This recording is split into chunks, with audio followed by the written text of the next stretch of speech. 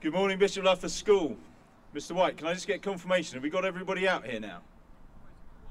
One group. Thank you, everyone, though. It's been absolutely excellent so far. I know that you will be, all of you, respectful, and you will all of you be thinking about what we're saying to you this morning. And what a beautiful day we've got, which is a miracle in itself, quite frankly.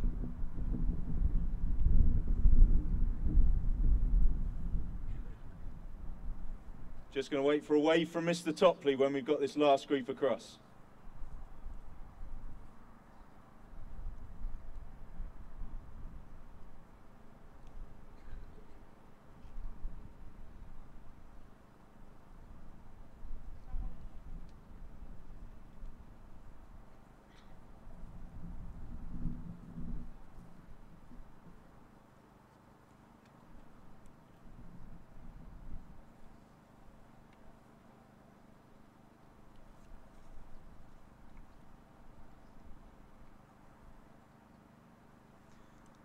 Okay, before we start properly, I just want to remind you of something. So our vision for our school, what we want for every single one of you out here, is that you have life in all its fullness. Now, we are only able to go for life in all its fullness, for that to be our aim, because of the sacrifice that past generations have made for us. I want you to think about that, and I want you to reflect on the people perhaps in your own family, in your own experience, that made that sacrifice.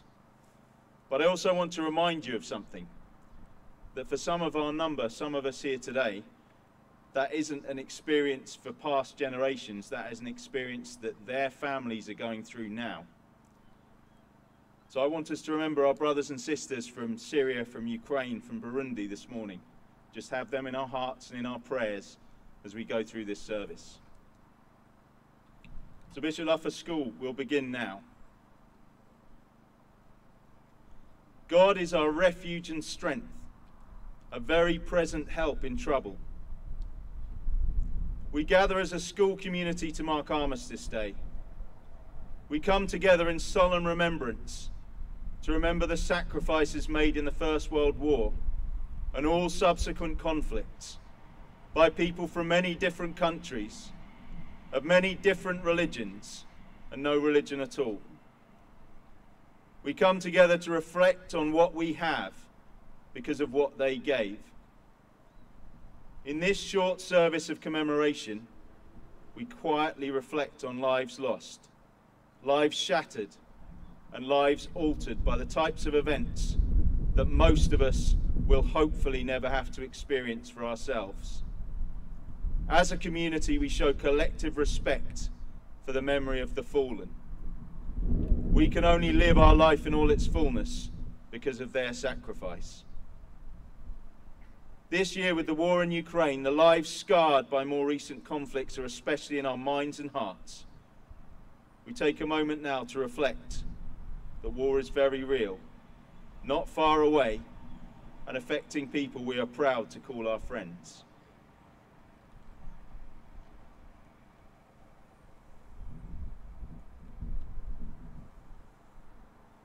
We meet in the presence of God. We commit ourselves to work in penitence and faith for reconciliation between the nations, that all people may, together, live in freedom, justice, and peace. We pray for all who in bereavement, disability, and pain continue to suffer the consequences of fighting and terror. We remember with thanksgiving and sorrow those whose lives in world wars and conflicts past and present have been given and taken away. Amen.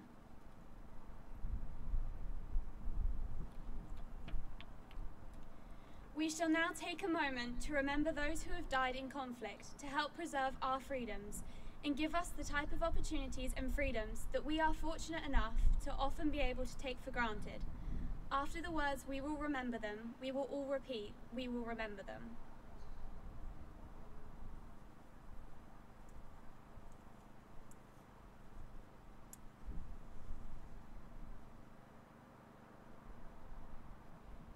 They shall grow not old, as we that are left grow old. Age shall not weary them, nor the years condemn. At the going down of the sun and in the morning, we will remember them. We will remember them.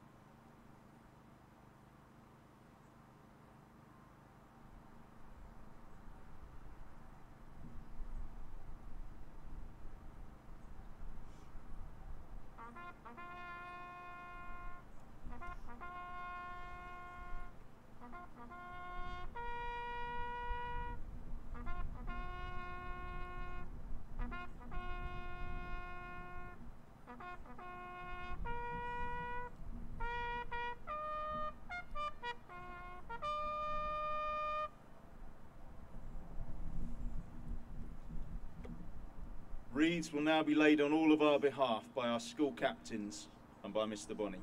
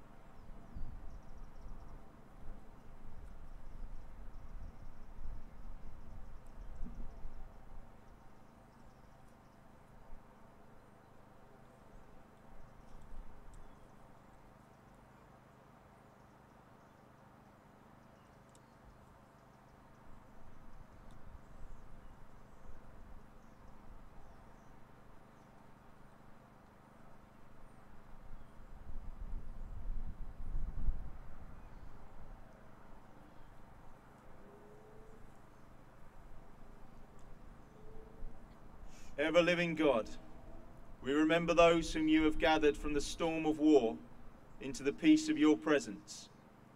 May that same peace calm our fears, bring justice to all peoples, and establish harmony among the nations. Through Jesus Christ our Lord. Amen.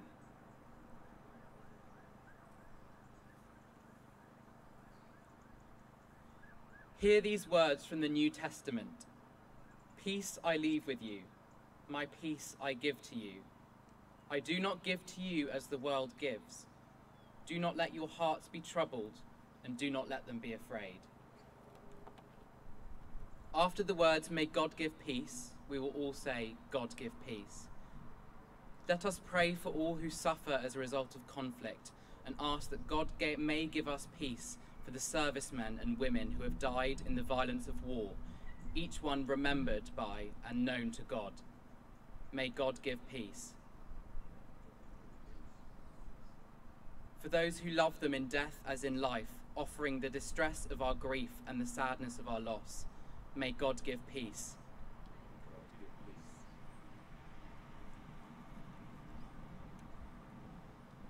For all the members of the armed forces who are in danger this day, remembering family, friends, and all who pray for their safe return, may God give peace.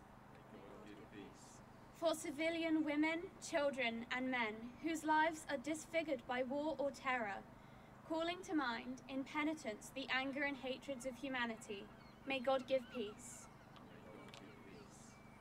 For peacemakers and peacekeepers who seek to keep this world secure and free, may God give peace.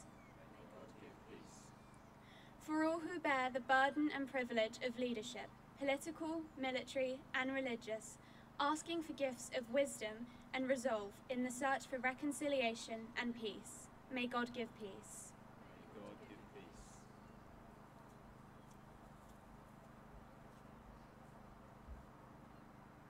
When you go home, tell them of us and say, for your tomorrow we gave our today.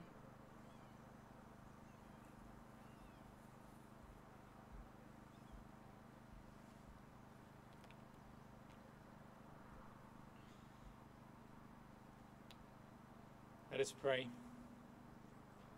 God, grant to the living grace, to the departed rest, to the Church, the King, the Commonwealth, and all people, unity, peace, and concord, and to us and all God's servants, life everlasting. And the blessing of God Almighty, the Father, the Son, and the Holy Spirit be with you all and remain with you always. Amen.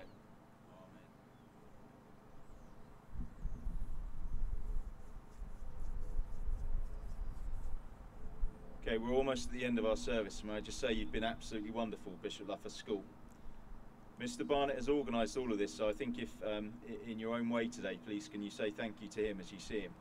And one thing that Mr. Barnett has got, he's brought us to really make this a meaningful moment, is a whistle. Alex has the whistle. The whistle was used in the trenches during World War I by men not much older than Alex. It will now be blown by him, one of our school captains, to dismiss you back to your tutor rooms. The sound echoes through the ages and ties us to those men who heard it over 100 years ago. Could I please ask heads of house and tutors to lead their houses back to tutor rooms in a respectful silence until you are back inside the school building. Thank you all. Thank you for attending. Thank you for marking this important event. And thank you for your conduct throughout.